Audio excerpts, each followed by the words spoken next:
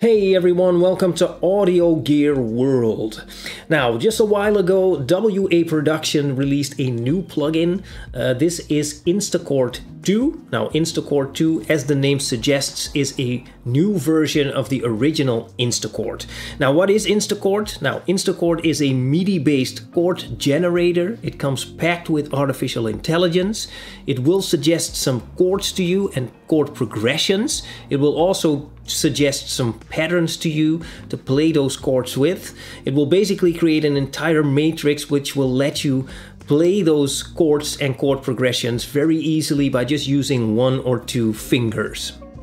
Now, the interface may look a little bit daunting at first, but it's actually not that bad once you get into it. Now, the first thing to do, logically, would be to select some chords and to create a chord progression. Now, we do that over here. Now, as you can see, we have 12 different slots for our chords.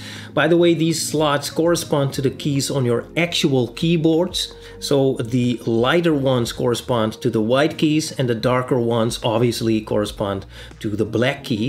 So 12 different slots, but this is just section A, so chords A, but there's also a chords B, and as you can see here we have another 12 slots. So in total we have 24 slots for our chords. Okay, now how do we select chords? Now, we can do it manually, so let's take a look at that first. Let's take a look at this first slot over here. The first thing to do would be to select a root note over here. Then here we can choose the type of chord we want. As you can see, there's a list of quite a few options, but we can also create our own chord. Then here we have some options for the voicing.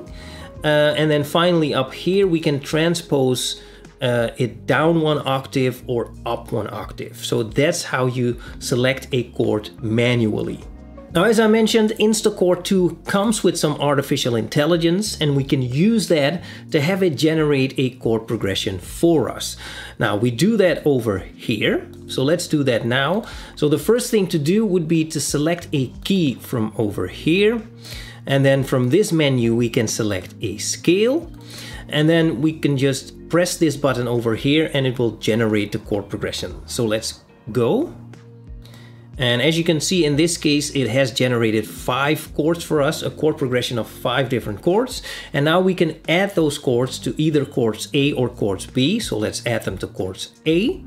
And as you can see, it has placed them on the first 5 slots. Now, once we've created our chord progression, the next question would be, okay, so how do we play any of these chords? Now, that is determined over here. So this is where we can select our patterns.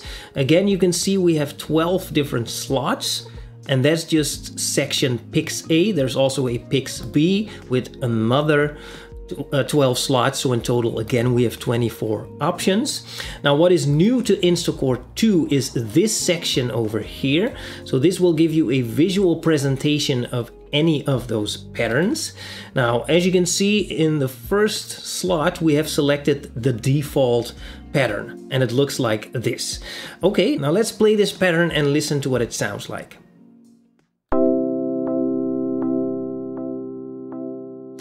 Okay, now apart from there being a little bit of a delay in the sound, it is terribly boring. So we might want to liven this up by going in here and making some changes. So let's say that we want this note to start a little bit later. Maybe we want to make this a little bit shorter, and we want to add a few more hits maybe. Okay, let's make this also a little bit shorter and do something like this. Okay, let's listen to what this sounds like. Okay, well, as you can hear, there's a lot more movement there, and it just makes it a lot more interesting that way. So we can create and edit these patterns manually, but in that regard, there are 2 more options. So let's first go to the second slot.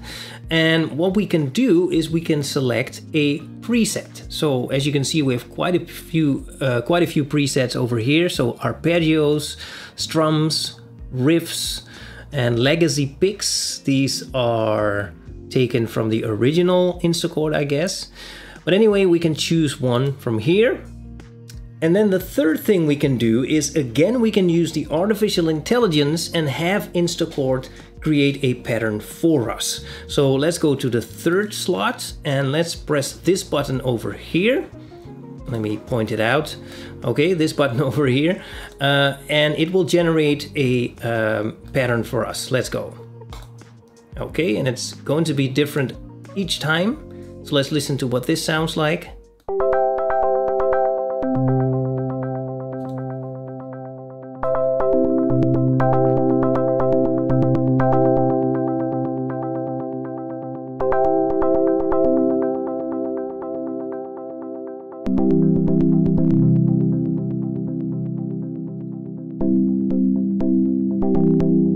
Okay, you get the idea.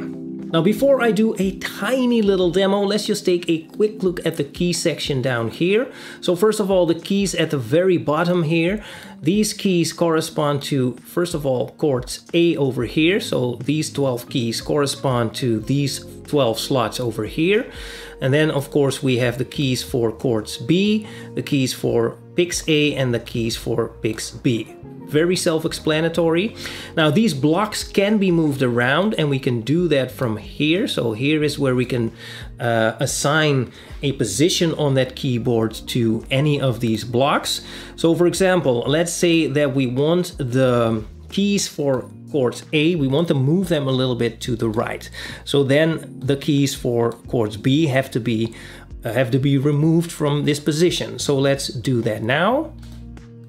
Okay, so let's go to chords B, change the position to the beginning, and now we have to move the keys for chord A a little bit to the right, like this. So, can be very useful if you have a very small keyboard with just 25 or 32 keys, like I happen to have at the moment. So very useful. Now, and then the keys up here, so these are the output keys. So based on the chords we're playing and the patterns we're playing them with, this is what Instachord outputs. Okay, now let's do a very short little demo. By the way, I've selected a preset from up here. I would call these global presets, so they will give you a chord progression, but also some patterns to play with. So basically the whole thing.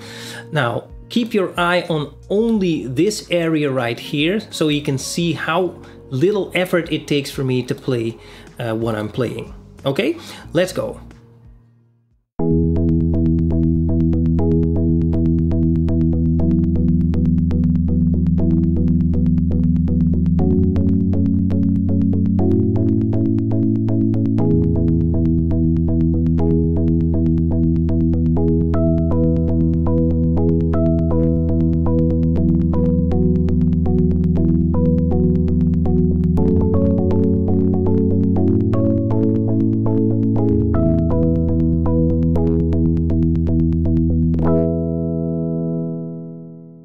So there you have it, just playing with 2 fingers, that's all it takes. Now, who might this be for? Now, there are 4 reasons why you might want to use this. Well, there might be a lot more reasons, but there are 4 reasons that I can think of right now. So first of all, maybe you're not very good at music theory, but you still want to record something or play something. This thing might help you out. Another reason might be if you want to do something quickly. Let's say you want to produce a piece or something and you just don't have a lot of time. This thing might help you out. It can also inspire you, because it might suggest some things to you that you might not have thought of, and it might inspire you that way. And a fourth scenario might be in a live situation, especially if you're a solo artist. And I mean, if you're lucky, you only have 2 arms and 10 fingers. That will only get you so far, especially if you want to play multiple instruments at the same time. Well, this thing might help you out. Okay? Anyway, I think it's a great tool and it might be very useful depending on your situation. Okay? Now, should you be interested and you want to help out the channel, I will leave an affiliate link in the description. You can use that link at no extra cost to you, of course. But that is it for now. So thanks for watching, and I will talk to you in the next video.